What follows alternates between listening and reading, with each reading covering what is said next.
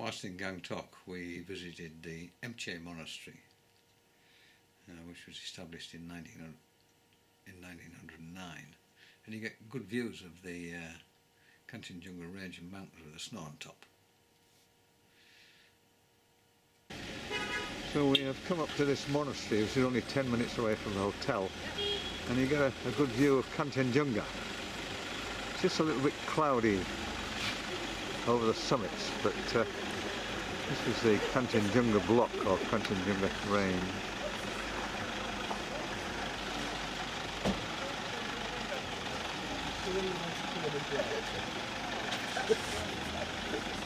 And this is a little monastery we've come to on our last day in the morning.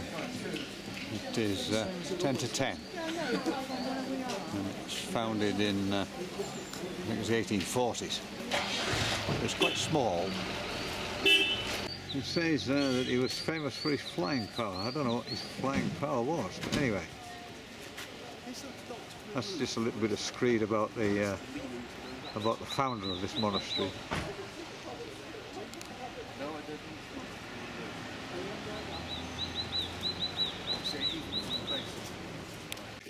So this is the monastery, and it's in a Chinese style.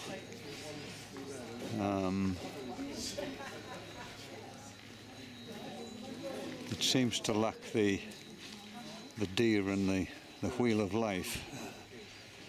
And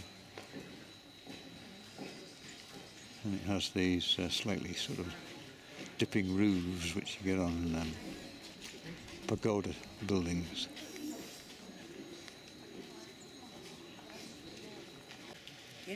This is the lady at the at this monastery with her prayer wheel, wearing it down, and some beads, a bit like a rosary beads, and smartly dressed in a pink hat and turquoise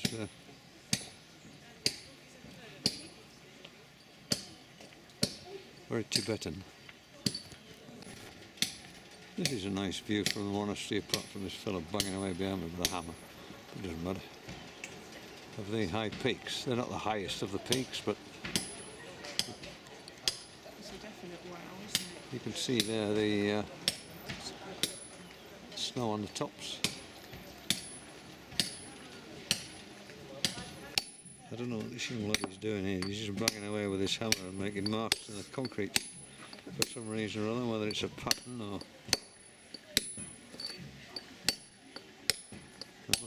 There must be some reason for it, which I haven't fathomed out. This is where we are this morning after the visit to the monastery. Seeking Hand Loom Handicrafts Development Corporation. They're trying to preserve the old skills, so they're teaching young people, well,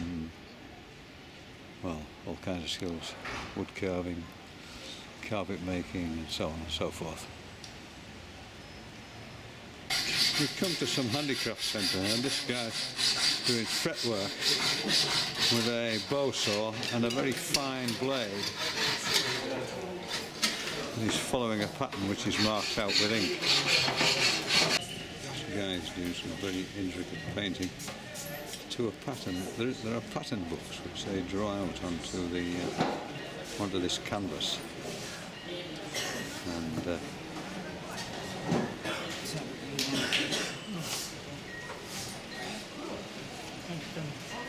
so he's showing this young fellow what to do, and so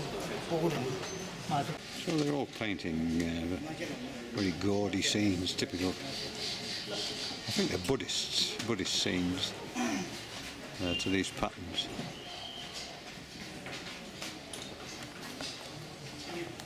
And this is a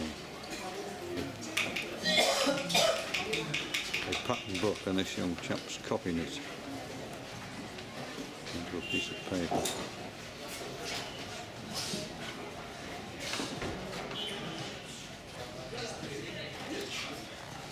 It's obviously like school. This is a sort of plaque, as it says on the top there, rather intriguingly.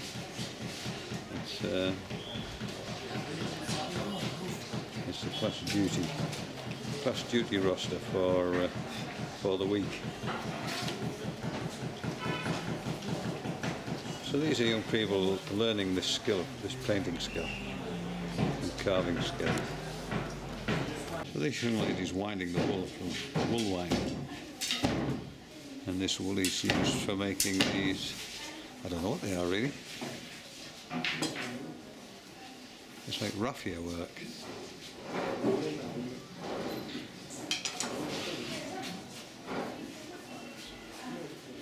In this handicraft centre.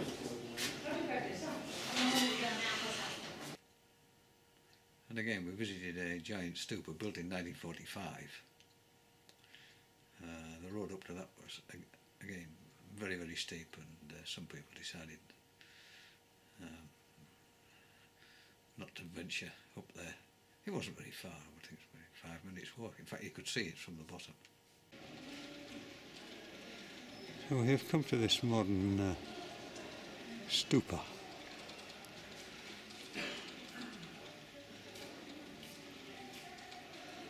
Which is just a 100-metre walk from the Tibetan Museum, which we've just been in.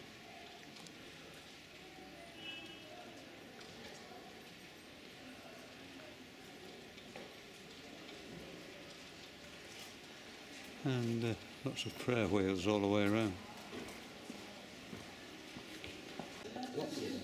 This room, which is locked, is absolutely chock-a-block with candles. Hundreds of them. Some of which are burning, but the ones at the top end aren't. But the building itself is locked, so you can't go in. But yeah, impressive.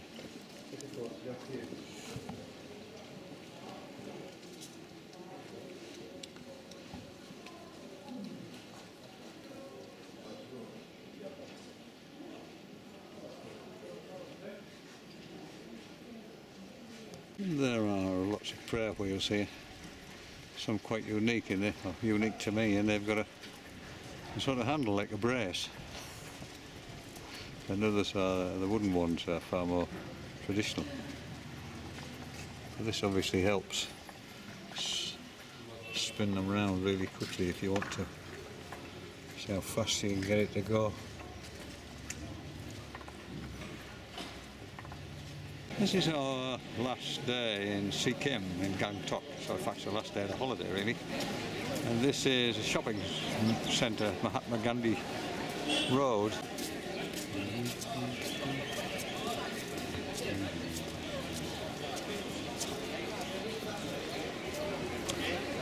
Mahatma Gandhi Road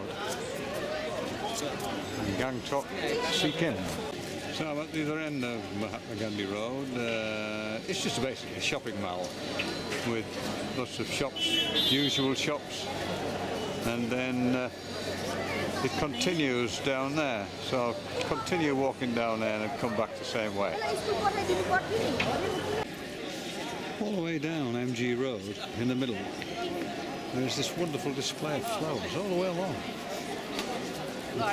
Beautiful smell from them. I don't know what they are, but they really are quite stunning.